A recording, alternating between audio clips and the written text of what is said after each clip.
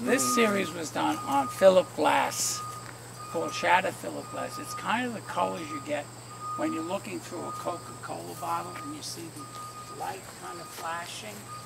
I mean, you can see the shads of light. It's a coloscope. This we had come back from Africa, called out of Africa. Interesting you're doing Phil Glass because I was just listening to Moondog. I love Moondog. These two black ones actually took 5 years to dry. They used to hang on top of each other in Southampton, the lobby to the house or the foyer to the house. And I just loved the way they looked.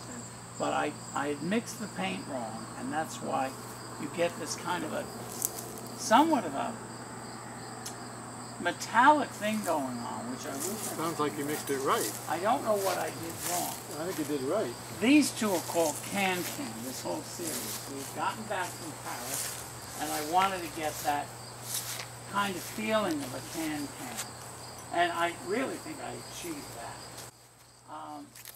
Again, Africa. Then this car was the car that we used, you know, when you... Collector in East Hampton had a woods that you could walk to but no path. Mm-hmm. So I built a meander. Did you? Yeah, Meaning? You know this guy. He's a big contemporary collector. He's got a huge place. Larson? Jack Leno Larson? It sounds... It's a big place. He's got a swimming pool. Jack Leno Larson, probably. A while ago. Last century. But I built a meander. This was a series I did for a hotel chain. It's the only one I still have left. Whose? And it was, well, I had a woman who used to get me things for these hotels. I don't even know what hotel it went into, but it was one that's, if you stay in enough hotels, this will turn up, because I had a whole series. I asked because we did the King David. Did you really? In Israel? Yeah. 400 works of art. You know, really, because in Israel, I wanted to, this piece is sold. This is Egypt. And I got very claustrophobic in Egypt. You mean it has a home? Because I went into the pyramids, and of course you get that feeling of, I think, claustrophobia. This is more of the outdoors of the desert there. It was sort of like that. Yeah. And these went. Well, when I was there, they were. This here was when I did this, obviously, a long time ago. It's called Fireworks. Because of the color? For obvious reasons, yeah. That's City Lights. How about this one, Trevor? This one right here. What's that? This one's called Bomb, and you can see why. You know, that's pretty clear. But it stood on a level in the hallway going down the stairs. It was very effective in a beach house, let me tell you. It was really beautiful. We got to climb on Stonehenge. That's how long ago we were there. Yes, really. This was London, my interpretation of London. I've recently been working on a Serene series. I have 2 pieces at Roskowska Gallery right now in Hudson. And over here, I've been doing this kind of Matisse work. Matisse. Yeah. Kind of Matisse work recently. I just got into, last year we were in the south of France, and we were staying in Boyer-sur-Mer, and these are the things I did there, which were... So who do you think had the advantage, Matisse or Chagall? Good question. I think Chagall, because he didn't have poor health. I have a book you'd like to see. It's this thick, and it's called The Mansions of the French Impressionists. I would like to see it. They all got so rich they could buy castles. I would like to see it. Well, I've been to a lot of their homes, but, you know, Matisse, I think, was sad because he couldn't continue to paint. He did all those cutout things. Chagall lived a healthy life. Before you leave there, Trevor, would you tell me about those 3 behind the London one? Okay. The London one, of course, you mentioned. is obviously Parliament and the Thames. And I think I achieved London without being trite. Without being Turner. Exactly. I just went to see a Turner exhibit in San Francisco, which was fantastic. These now, obviously, to me at any rate, they're seascapes, because what this was with the boats, they started out very realistic. I have some sketches I made from this, and they're of the house, and I have photographs. And they became more and more abstract, where the sailboats no longer were sailboats and the water was no longer necessarily water, but it had the feeling of water. Uh-huh. And this, to me, was one of the most successful pieces. Framed, this is magnificent. I have to have that float framed, and it's going to be great. The lighting in the barn is totally wrong for paintings. So what's with the faux Van Gogh? Which one? Oh, that one there? That was scrap paper that I did, and I just liked it, and it was East Hampton, the potato fields. Yeah, yeah. And I never even thought of it as Van Gogh, but that's You know, he very... did a lot of potatoes. This is called Raucous Cry of Parrots, and I wanted something that was, I got that from Manaus, and I wanted it to have that Martin Downey Quiet Village, you know, when he did, and it's one of my oldest pieces. This was made by, because that's how I did the trade. The man who did, I did Nellie, the nude, made these marvelous pieces. He got the measurements wrong, and that's why they're so deep. Uh-huh. And I said they're going to be great. So any of the deep ones were made by him, which there's one right behind you. That yellow one behind you, up in the air. It's lovely, Trevor. Isn't that a beautiful piece? Yeah, it really is. That used to hang in the lobby of a building. Where? A building, Uh-huh. one that I designed. It was, again, in East Hampton. I say it's a building because it's not a home, it's more an office.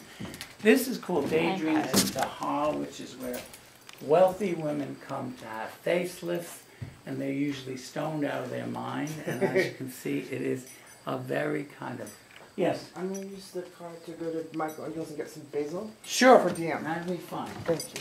This is hanging upside down, and I had a poet come and write a poem about it. She thought it was snow on cedars, and it's actually grasses when it's upside down. But the poem's so pretty that I'm going to leave it hanging upside down.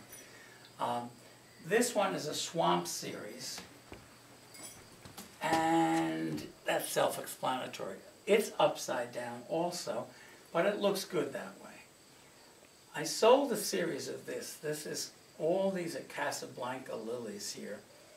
And one of our parishioners, one of the first families of New York, Evie Chandler, bought one of those pieces. And She's been buying a lot. she's a marvelous lady, marvelous lady. She got a lot of my pieces. This is a bouquet of flowers. It was actually, I was mopping up and I happened to stick a piece of paper on top of the painting, and it came out that way, kind of Rorschach, and I actually like it better than the piece. I want to frame this one because I think this is gorgeous. I just sold a very old piece today, which was Cozy Cabins in East Hampton. I don't know whether you know them, but they used to be on out east. It was, what route was that went all the way out? Do you know the road that goes all the way out to Montauk Highway? Yeah. At any rate, that was what it was called. This was China the first time I went, and that's what China did look like, actually. You know, it no longer looks that way. I did these pieces in Australia, and of course you can recognize the trees from that area. You traveling for art, or is art for the traveling? Combinations. Mm-hmm. These are so old I wasn't even using canvas. I did this in Grand Camino, and it was a client's home. You had to take a boat to get there, and there was a cottage in the hills here, and Jean, her husband, who is now dead, was having a problem because I was trailing some paint on their rocks, and I decided, well, I've got to get something out of those, so I did that. And these I just found today. They're a study of anemones. These are so old, and I realized these are really damn good, you know? So the title is the best enemies? I mean, yes, that's a good title, actually. The best anemones. But these are really old pieces. Know your enemies. This is I'm forever blowing bubbles, obvious reasons. This was a study on a root canal I had done. And it started out with some sketches. I had this root canal done in Rome, an emergency.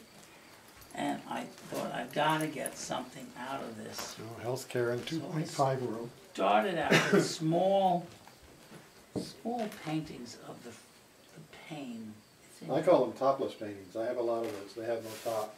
See, it was this kind of thing, and it just exploded to that. But a friend of mine who's a writer said you can't ever call something root canal. So Stop it. He renamed it Rape on Chinese New Year because he thought it was much more saleable. You do it in French, and I bet you it sounds great. It probably does. does. Root canal. But rape on Chinese New Year, it's like that was evil. This is a series called None But the Lonely Hearts.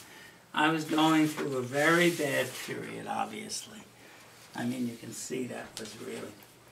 This was Fire Island. What's your kill ratio? Oh, God, who knows? I used to go through a tremendous amount of people, that I'll tell you. No, I mean, how many paintings don't make it? You work on it, Oh, a tremendous amount. You just say, yeah. forget it. Well, this was the horse show in Southampton. You know Elise Michelle? Daylilies? No, I don't. In Southampton. She's always the lead queen. Of? The horses. Oh, really? Yeah. Now, I never got into knowing the people as much as the feeling of the place. This was a friend who was a real estate agent who was so much like an easy chair that I painted him as an easy chair. And they're called easy chair. He really had that easy chair feeling. And this was this granddaughter who was very hungover on a day bed. And it really has that daydreams kind of quality. I don't like lazy boys because if they were real, they'd never be assembled. Sorry. That's fine. That's my Icelandic series. We were just there last year coming back from Paris. And it's right way out. And it really is a beautiful place, actually. And all these things. I did a lot of these florals in the hospital when I had cancer. And the nurses used to bring in the flower arrangements. So I did a lot of things that could be done very quickly. Where were you? I was at that Benedictine hospital on the other side of the river. What had happened was I wasn't particularly sick by that time. What I had done was I took myself off painkillers, and I realized they were really working. So I did a series of quick pieces, and then you saw me in the kitchen after I